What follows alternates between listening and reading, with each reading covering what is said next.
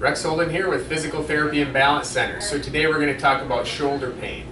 Do you have shoulder pain when you reach up overhead or reach out to the side or you try to reach behind your back? Do you have a painful arc when you come up? Maybe you can come up this high but then you come down and you get pain in that shoulder. Or do you have shoulder pain when you're sleeping at night? Do you wake up with shoulder pain? So let's say you have shoulder pain in your right shoulder. So you reach behind your back or you lift up over your head and that causes shoulder pain. Then try this. Put your right hand on this shoulder.